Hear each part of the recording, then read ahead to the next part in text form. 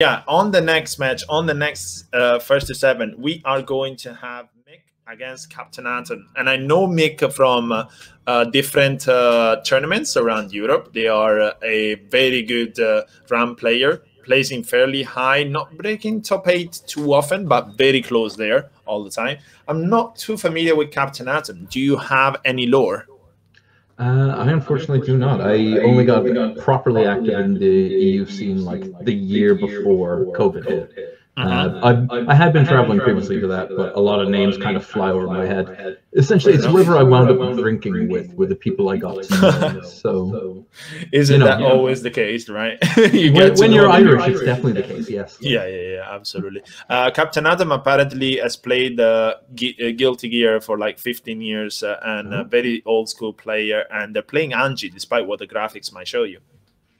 An Anji player. Anji is very strange in Strive, I find, compared to his game plan in Plus R. In Plus R, his entire game plan is just, I'm going to put you in the mix, and you're going to block Butterfly, and then I'm going to put you back in the mix. Yep. And in this one, Butterfly seems less to be a core component of the game plan, because knockdowns are slightly harder to pull off.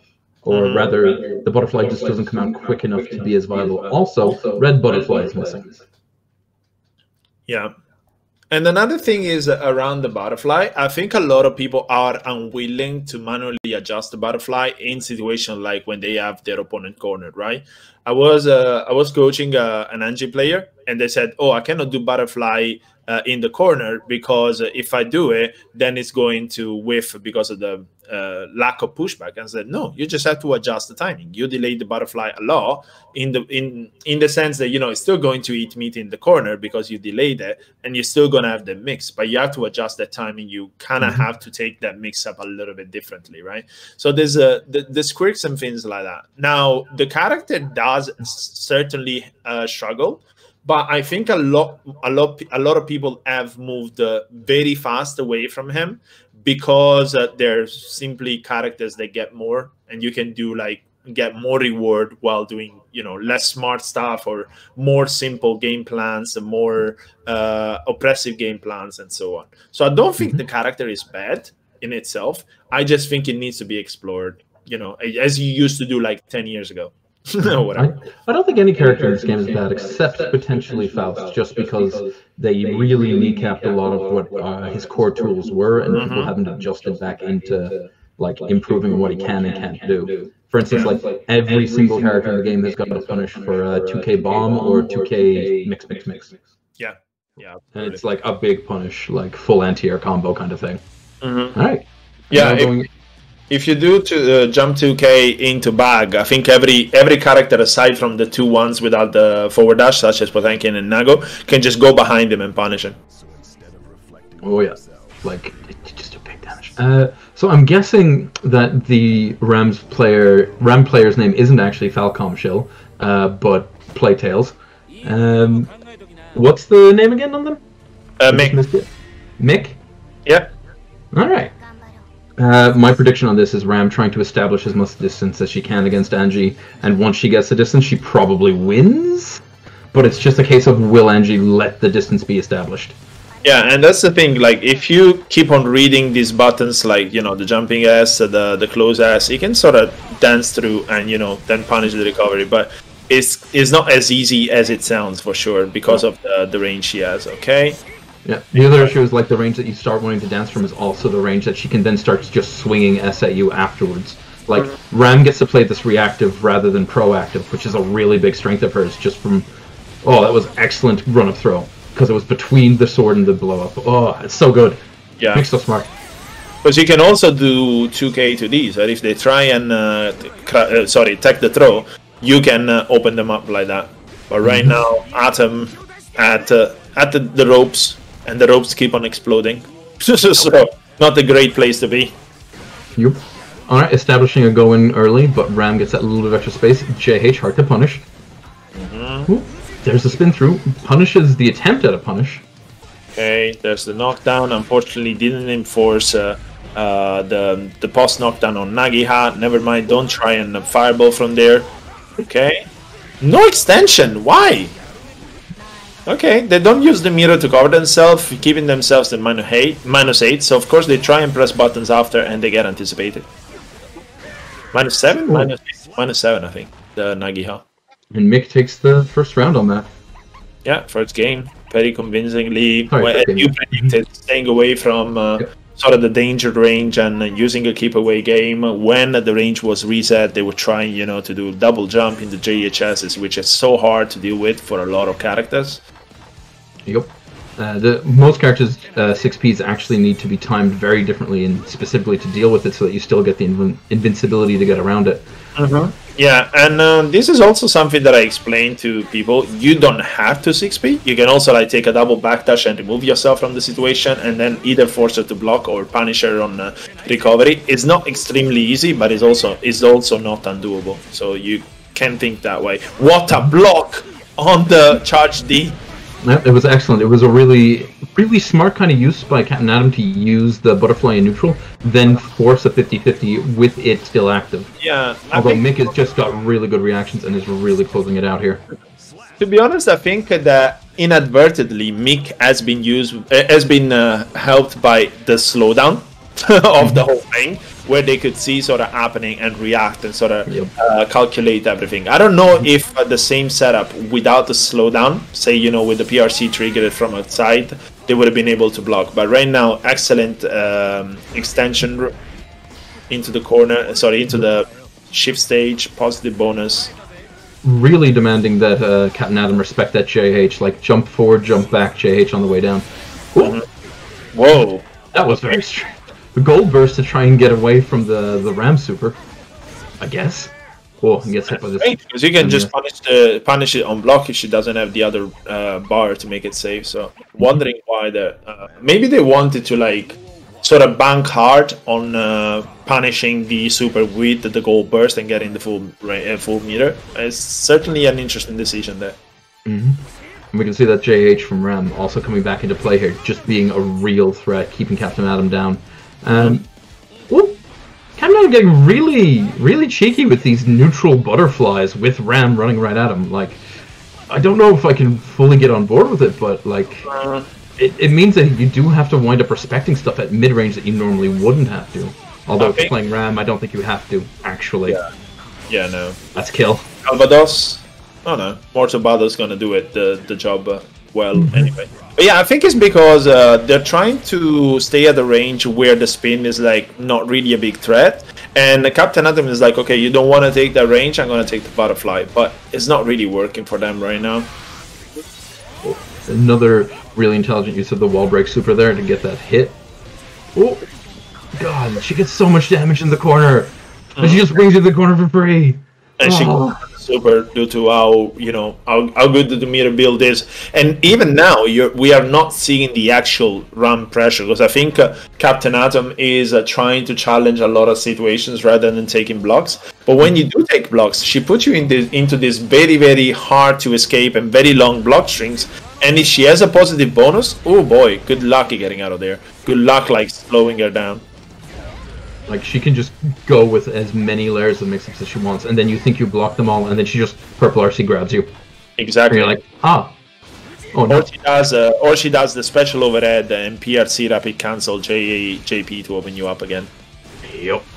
Like, Ram has got layers and layers of pressure. It's not that she... Like, Ram has got really good buttons that are really rewarding to push, but Ram also has depth, like, frightening amounts of depth when she starts getting going.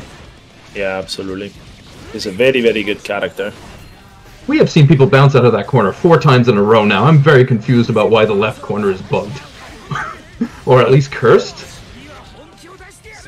I've heard about like player 1 or player 2 advantage, but I didn't really explore it. I don't think there's a huge amount. There's definitely... I know there's some stuff about how wall damage starts stacking the second that you hit someone at a certain distance, but I'm not really sure about the whole thing. Wall break is an extremely mysterious mechanic. There's the A to D stuff we were talking about, spinning through, but doesn't get the full conversion there. Oof. Oh. RC's out of it. And now we're in the corner, and this could be kill. Calvados. Oh, not quite. Mortal Battle shouldn't kill. Yeah, no. But it was fairly heavily scaled. Yeah, they're probably content with the just with the advantage. And right now, Mick looking untouchable, literally untouchable. Yep, that is the nature of the matchup. If you try to escape sword pressure and you don't have the right tools, the right spacing, or the right timing to escape sword pressure, you die. That's just it. Yeah. Like, there are specific ways that every character has to use to try to escape. A lot of them are dash forward and block. Some of them are air dash up and block. Potemkin gets BSAT. And so does Gold Lewis. Those are two characters that, as big bodies, just have to die when they get hit into ram pressure. Oh, and the grab to finish it out. Excellent play from Mick there. I think Nago actually ends up struggling too, right? Oh yeah, Nago with 0 mobility options just has to block. Okay. Yeah, the only thing he can do is a challenge with the 7-frame Reverto Super. But right now, Captain Atom, with the pressure in the corner, ends up cornering themselves though. So, yeah, not great. For future reference, if you're getting cornered by a ram, just accept that she's got to break the wall, and if you try to burst, you're going to lose your burst. Yeah. So don't corner yourself for mix-ups. This is another thing that like people need to be aware. Positional advantage in fighting games is so strong, especially against a character that can make you block once and then keep you in the block string for like 30-60 seconds if you don't know how to FD the 2K 2D and challenge the gaps. Ram is one of these characters that's super threatening though, because FDing her doesn't push her back enough to like stop her pressure. Most characters, like once you FD them out, they actually have to try and get back in. The only two exceptions being Ram and Sol's FS, because it dashes them forward a little bit and keeps them even more plush when you FD them. On the 2K 2D specifically, on that specific like block string I was talking about, actually the 2K 2D makes it so the sword toss is not a 3-frame gap and it enlarges the gap. Still, you gotta take, sort of a guess game there. If they're gonna do the 5K, you can anticipate it. In this case, you can dance through with Anji. But in general, yeah, it's not a case of having the hugest advantage. It's kind of making it possible from impossible. Oh, through both of the sword, but ends up going back into them. I wonder if it was a... Wow. Yeah, Mick right now just sort of playing one-player mode. I'm sorry, he just playing one-player mode. Like, what we saw there was him doing spin, and then Mick doing sword into the spin to trigger it, and then H sword to hit him after the spin had already triggered, and then forcing him back into the explosion. Like, this is really excellent space control by Mick in terms of the smaller screen size that's afforded to you in Strive. Because in Plus R, for instance, or even in Exerd, the screen was much wider. Going coast to coast was that much harder. In this, there's maybe 2 full screens worth of space, give or take. Yeah. If even that. Right now, Captain Atom finding the wall break. No advantage here in terms of plus frame, but definitely an advantage in terms of meter building. One thing that I want to point out in this matchup, not a death yet, is that Captain Atom is over-relying on grounded spins to try and get past the zoning, and they're never sort of like hard-reading the far S with the instant air dash into button, which Anji can do. So also that, right? If you keep your offense or neutral kind of monodimensional, of course, a good player like Mick is going to adapt to it. So it's about using all the characters' tools and all their abilities, and right now we're not getting that feel for Anji off Captain Atom here, unfortunately, but that's also possible just because Mick has played against so many other Anjis that they know the spacing, they've labbed the matchup, and again, matchup knowledge counts for a lot, even when you're in like a 6-4 matchup. Yeah, for sure. Very good patience there from Mick to get out of the corner against Captain Atom. Like, literally just back and forth, slightly changing the space, adjusting for whatever needs to come out, and then just jumping over to re-establish exiting. And a lot of respect for that neutral butterfly still. Also, the jump on the butterfly is because if they don't do the Fujin, you can just block and avoid being put into a mix-up at any point. You can even like force yourself to take the hit to avoid being stuck into another butterfly mix-up. And yeah, the 5. That was an excellent PRC. That was an excellent PRC. Extremely good presence of mind and really good reactions. Like, literally knew that the next hit was going to kill, knew that they got that burst back that hit before. PRC, waited out. And that's, for sure. That's 7 out of Mick.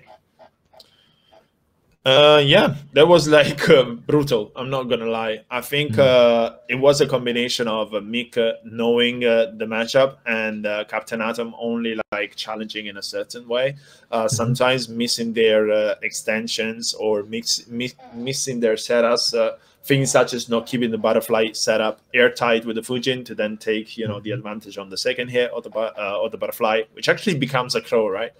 But yeah, you get the idea. So I think that there were several factors there, and especially at the beginning, Captain Atom was over reliant on trying to sort of challenge some gaps instead of taking blocks and learning the habits.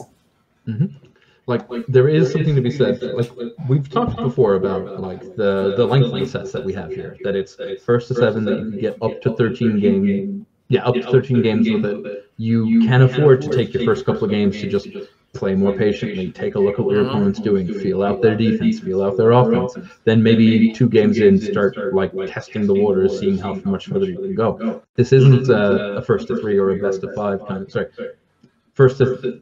best of 3, best of 5 situation where you have to go ham from the very beginning and on the fly adjust as necessary. You have the time and space to be able to take a breath and be like, all right, they're hitting me with this, they're doing this is what they like to do. If I'm in this situation, I'm just going to observe what they do. I might just take a throw or whatever. Yeah, absolutely. You have a lot more time to adapt. You have time to try wild things, right? And we saw it with the previous set, where Kashkabald was playing sort of a certain way until they realized that, we're down 5 games. And then they find out that Rayoli wasn't willing to block the flash kicks.